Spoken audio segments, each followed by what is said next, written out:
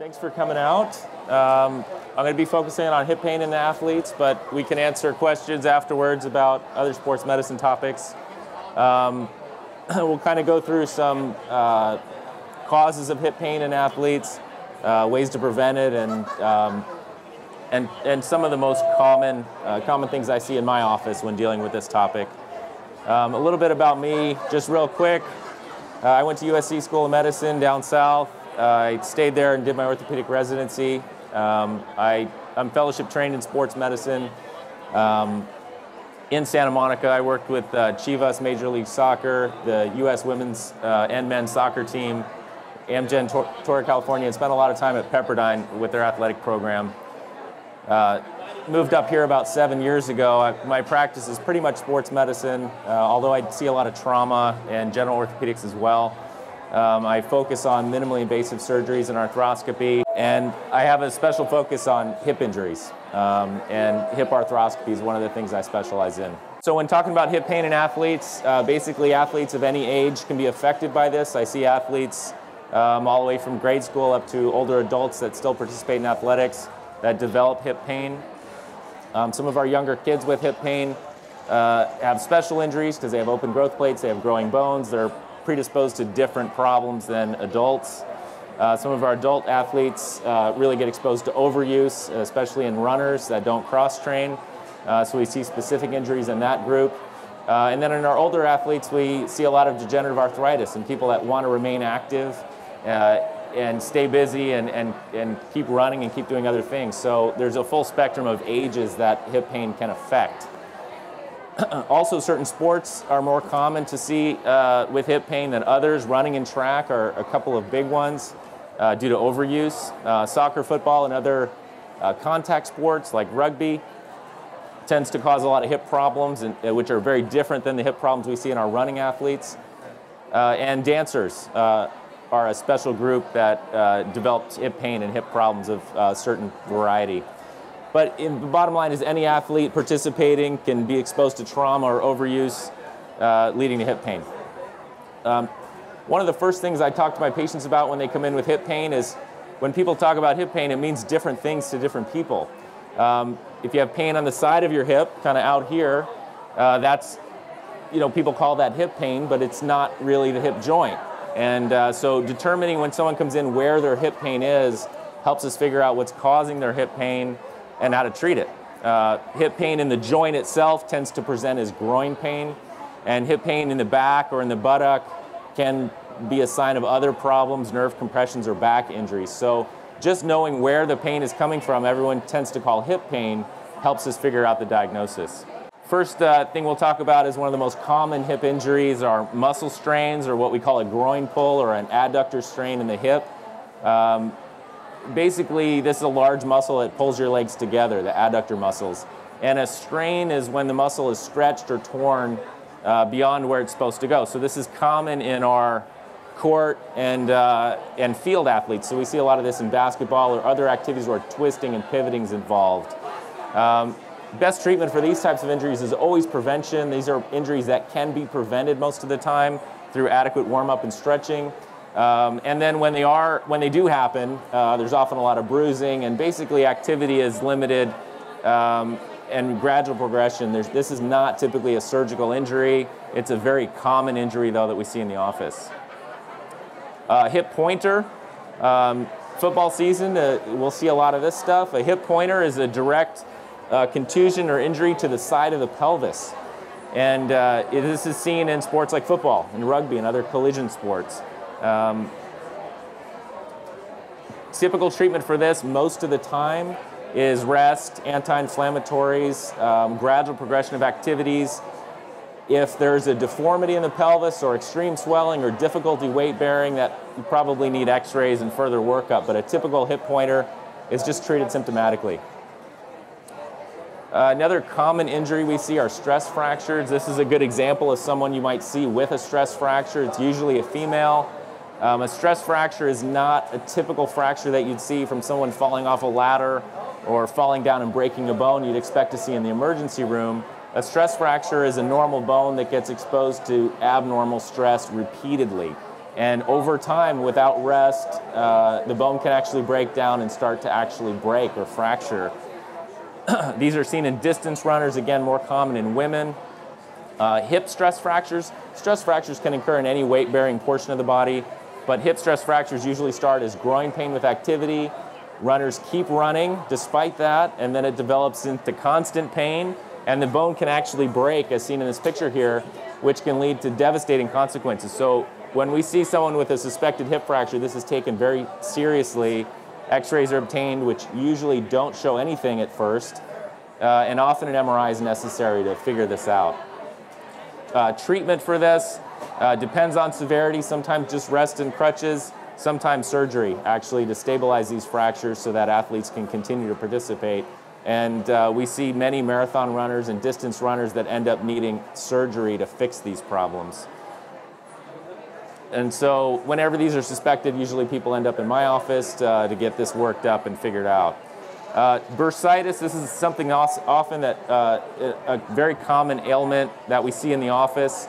The bursa and bursitis. Bursa is a fluid-filled sac over bony prominences. So in your hip, right on the side here over the trochanter, we have a bursa. And if that gets inflamed, we call that bursitis. Basically, where this athlete's pointing here is they have pain right on the side of the hip. It hurts when you push on it. It hurts if you sleep on it. And that really helps in making the diagnosis. Treatment for this typically is conservative, anti-inflammatory, stretching, ice. If it really is bad and people end up in my office, they're usually going to have to go to physical therapy for stretching. Surgery, rarely required, but sometimes we do have to do surgery on bursitis. The next topic, impingement. This is much more on everyone's radar these days. I'm referred a lot more patients with impingement of the hip. Basically, the ball and socket of the hip is supposed to be round, and that should be a congruent joint. When the ball isn't round or when the socket's not the right shape, we have impingement in the hip. They don't fit together properly. In this picture at the bottom, trying to fit a square peg into a round hole is a good analogy for this kind of hip pain. Because of this mismatch, the more active people are, the more they get symptomatic. We see a lot of this in young athletes and football players. They become more active, and as the hip doesn't fit together correctly, it starts to cause damage to the joint. This can cause tears of the labrum or the gasket in the hip. It causes damage to the cartilage and really hampers function. So this becomes a big functional problem. This is a precursor to hip arthritis. So we're finding more and more that people with impingement are much more likely to develop arthritis later in life. Early treatment helps prevent further damage, and minimally invasive surgeries like arthroscopy can help to reshape the ball or reshape the socket so these fit together normally, allow people to get back, function better, and prevent more damage. Kind of dovetailing into that are labral tears. The labrum in the hip is a gasket around the ball and socket joint. You can get a tear of the labrum from extremes of motion. You can get a tear of the labrum from trauma, and you can get a tear of the labrum from impingement. So this is one of the things that goes along with when you have a mismatch in the ball and socket joint. This picture here at the bottom is a pretty big labral tear seen at arthroscopy. These often cause mechanical symptoms in the hip and pain deep in the groin. This can cause locking and catching. Often causes aching, intermittent groin pain, and groin pain with activity. This is often also treated with repair if therapy and activity modification don't work. Next topic is piriformis syndrome. This is something not seen as commonly, but often presents very differently than the other problems. This is usually pain in the buttock and can cause numbness and tingling. Basically, the sciatic nerve, which is the big nerve seen at the bottom here, can be compressed from that muscle over and over, and you see this in rowers and cyclers. Causes dull buttock pain, can cause numbness and tingling, can radiate down the back of the leg. So a lot of times people with piriformis syndrome will be misdiagnosed with sciatica from the back or other problems. So a workup of the back is often necessary to make sure that that isn't the main problem. Treatment for this typically, though, is conservative. This typically does not need surgery. This is typically treated with physical therapy, anti-inflammatories, ice, and activity modification. If it's a repetitive activity, sitting, rowing, or cycling, changing that up and cross-training can be very effective. Degenerative arthritis, this is probably one of the most common causes of hip pain. This, in our older athletes and people that remain active, arthritis can start to become a problem. Basically, it's a wearing out of the joint. So the cartilage in the joint tends to start to wear out, causes groin pain, hip pain, and activity problems. It also leads to stiffness. The joint doesn't move normally, and really interferes with activity and the ability to exercise. This diagnosis of arthritis is usually made on just plain x-rays. It's very diagnostic for this problem. Activity modification can be very helpful. Weight-bearing activities that cause pain, if they're switched over to lower impact activities like cycling and swimming, a lot of people can tolerate exercise even though they have arthritis. If not, a hip replacement is often necessary. Preventing hip problems like this